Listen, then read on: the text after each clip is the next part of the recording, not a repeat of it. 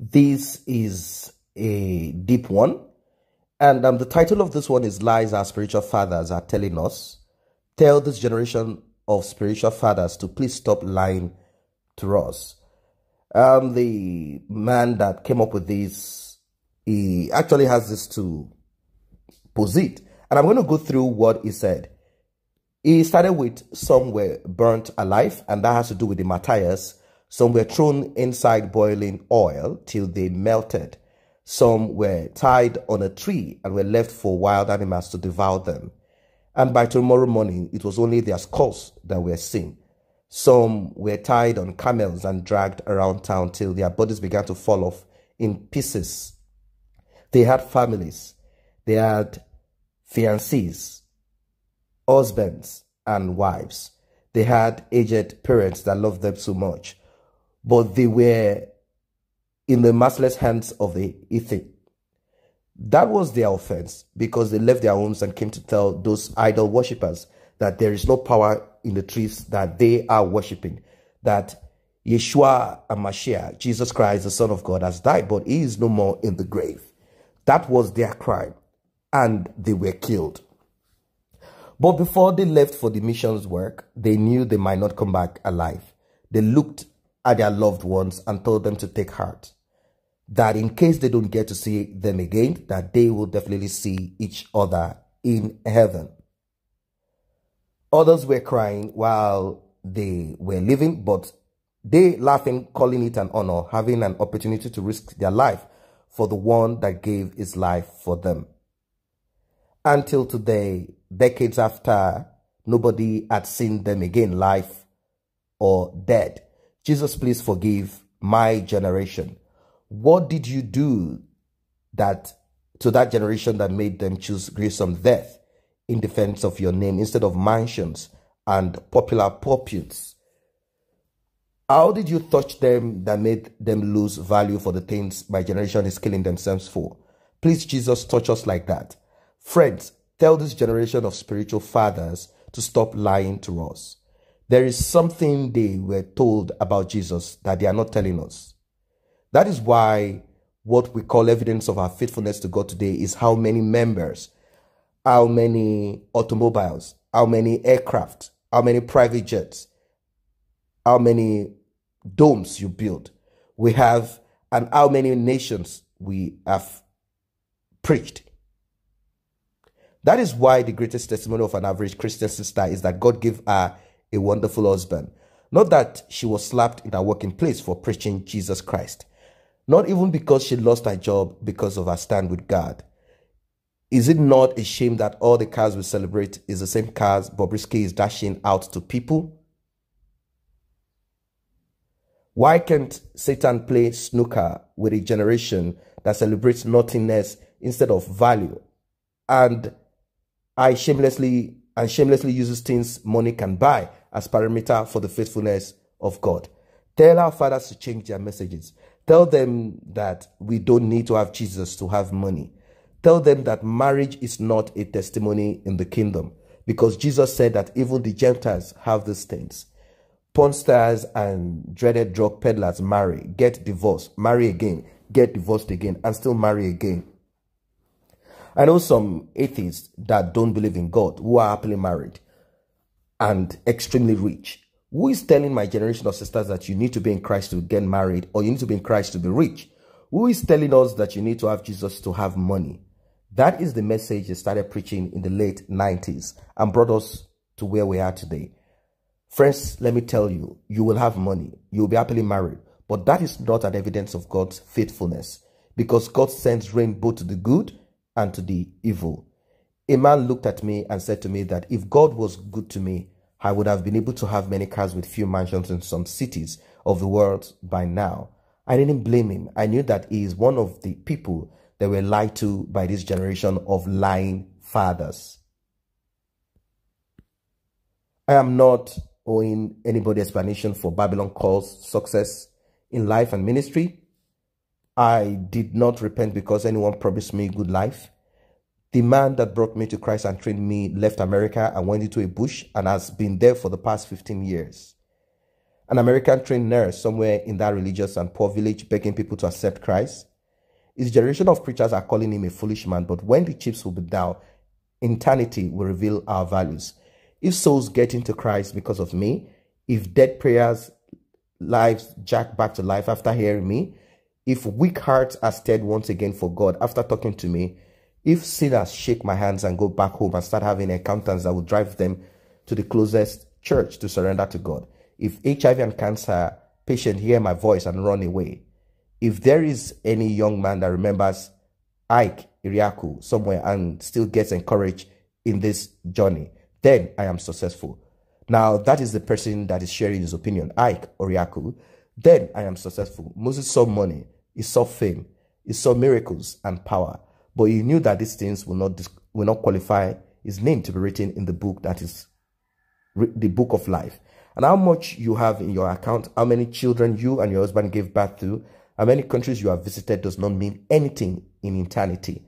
Abraham, Isaac, and Jacob, Joseph, David, Paul, Peter, etc. These men knew that God was compiling names, and they lived their lives in readiness for that time. Trust me, when my friends are full with people that celebrate material things as evidence in ministry, they will encourage you to depend on the arms of flesh, and you definitely miss God.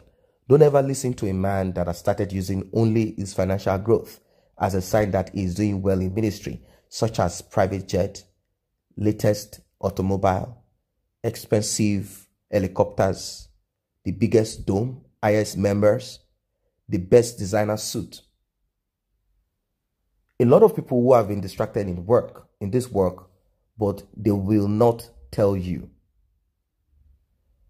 They will shout and scream about how many nations they have preached in and how many pulpits they've stood on. They are just covering realities with a few naira notes and dollars they have in their accounts. It is better to keep drinking that Gary and be waiting on God than to join them in search of evidence in ministry that will remove your name from that book that God is writing.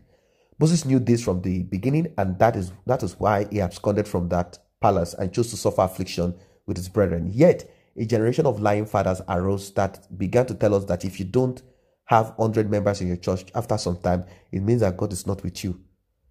Where is that gospel that they were told that made them resign from lucrative jobs and run into mission fields and were ready to never come out until they turn every shrine there into church and every native doctor into Sunday school teachers? Where is that gospel that they preached to that made some of them close their big churches and run into fields where they are saving souls to the kingdom? Some of them sold their properties and sold them as seeds to unknown missionaries. Why are they now telling us that if we don't have properties, that we are not doing well in ministry? And because of that, these young ministers are now in search of properties at the expense of the hand of God upon their lives. This generation has failed, sir. Why failed when we began to celebrate miracle jobs more than salvation of souls? We failed when we began to look down on missionaries who have lost all in rural areas and started celebrating only preachers who have gained all in urban areas. But I refuse to fail further with this generation. That is why I have made my choice. And please, leave me alone. If you must succeed in ministry, if you must pull crowd, if you must become a voice, there's nothing wrong with private jets. But if you are that type that must own private jets and build big cathedrals just to show to your mates that God is good to you, please leave us alone. We are not compatible and we cannot play along. Some of us have already failed. They have already concluded that we are lazy and idle, that we are good for nothing else. That is why we are into ministry. And yet we are still looking for something more to lose for the master. Please, sir, look for others who want us to use what they call evidence in ministry as a way to find their mate. Some of us have already lost everything and there's nothing left to lose. This generation might never celebrate us. Our names might never be mentioned among the high flyers in our time. You might not even see us on billboards with the strong and mighty, but our confidence is that we know that there is a book God is writing. There is a compilation of names going on right now in eternity. And we know that our little way, our names that were never reckoned with in life here are recorded in the chronicles of the good things of God. If Jesus tarries 500 years from now, a generation will rise to talk about us. They will tell their children how we were mocked for waiting on God of Israel. They will talk about how we abandoned everything else in search of souls that must not go to hell. And the generation will thank God that we stood and staggered not. You can take your pulpit and honorarium away. Take your ministerial contacts away. Keep your seeds and offerings. Keep your tithe. I must not be known. I must not be known. If God says I should go inside and start praying for missionaries alone, that will still be a great fit for me. If you want to be talked about, go ahead. But I will make sure that I will partner with the Holy Ghost to make vanity unpopular in my days. Once again, I have made my choice, and please leave it like that. Being in the good book of your papa does not mean anything to us. If we wanted to be loved by all means, by now, you should have known. What is driving us stronger than us? We don't want to die after we have died. We want our bones to be able to preach Jesus to the generation that will be here after we have all gone. Have you ever wondered what was in the minds of those men that were killed because they were preaching Jesus? Did they not have husband and wife? Did they not have dreams and visions? Is it not a shame for our generation that what we call testimony is what some men left and accepted to be killed in defense of the Holy Child Jesus? Lord, is this generation that will halt the progression of satanic onslaught on our time? Please, from somewhere or even from nowhere, raise an army that will not be after what this generation is after. If our fathers doesn't want you to do something with them, please, in your wisdom, bypass them and do something for us without them.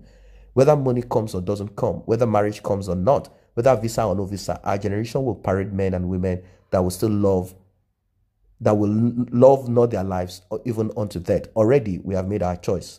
This is according to the man that I just called his name, Oriaku, and that is what he has shared. And there are response to this. A lot of people came after him. They said, your folly is like that of many conservative churches who fanatically hold on to one scripture. But the Bible is complete, and true believers embrace all its teachings. It is the source of holiness messages and also prosperity messages. Mr. Fanatical Fool, respect the pictures of those that you have put out there, and that's the pictures of the generals, as they are called, these Christian or spiritual generals, the Christian generals. And some also accepted what he has said. They said that the lives of our spiritual fathers, indeed, this generation of Christians are made to believe that there is a strong correlation between being in Christ and to be extremely rich. Well, I don't know what your own opinion is. Is this insightful? Is this educative? Is this something that has touched your soul, or you have something to say as regards what he has posited? Drop that at the comment section below. And while you're at that, if you're not a member of this channel, let's grow it together by you tapping on the subscription button and the red notification icon bell below. It will alert you whenever videos are uploaded. Thanks.